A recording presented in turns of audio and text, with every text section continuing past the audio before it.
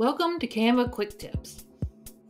In this quick tip, I will be showing you how to get multiple tabs in Canva after the new glow up. So what you want to do, you're on your home page. So you used to be able just to click on a project and then there would be a Canva tab always open.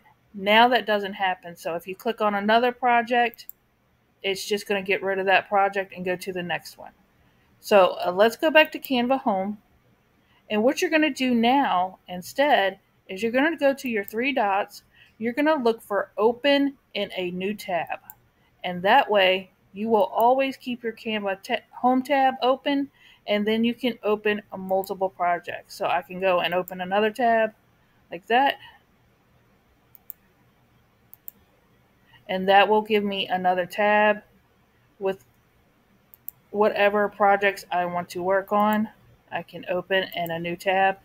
And as you can see, I still have my Canva homepage where I can go into any project I need to and have my multiple tabs up top. And that's my quick tip. I'm Michelle. Thank you for stopping by. I love you guys. Hope to see you on the next one. Bye, y'all.